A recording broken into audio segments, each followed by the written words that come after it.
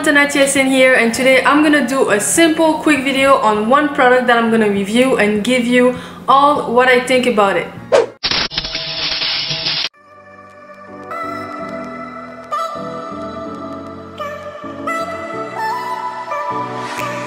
Feel my body aching, I feel like I'm breaking, and I know it all too well. Got another new day, still I'm feeling misplaced. So this product is gonna be this iron.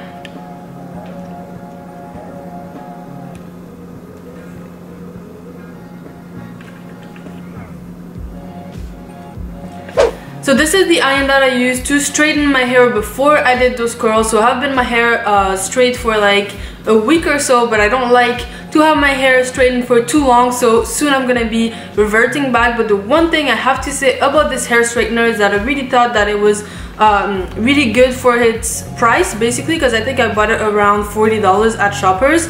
But the really good thing about it is that the heat was not too high, and I don't think it actually burnt my hair, because you can see my hair really good, and then if you can feel them, they're really soft, and honestly I don't see any damage from now.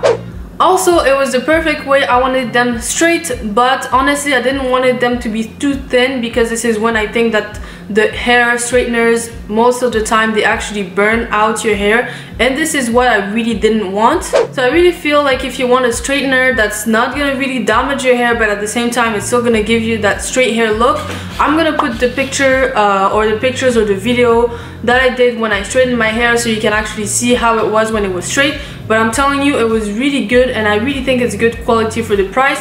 And of course you're gonna have to pay a little bit more if you want to have your hair really straight and really thin. But that was not what I was looking for, so simply I'm really happy with that product, and I really recommend it if you're looking for me, just like for having your hair straight and not curly at all, but not too straight and not too damaged.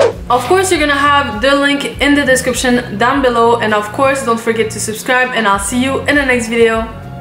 Hey everyone, so this is just a quick update on my website. I did it again all from scratch, so I just wanted to show you a little bit what you can find on there. You can find some blog posts. Most of my videos are actually also in a blog post where you can find over here on my website, but you can also find my shop on my website, where you can actually shop all my Natural Me items as well as my handmade items from the Tania TSN African fabric line, where you can find edge band, puffy bands, and queen caps. Don't hesitate to go check it out, and I hope that you will like it.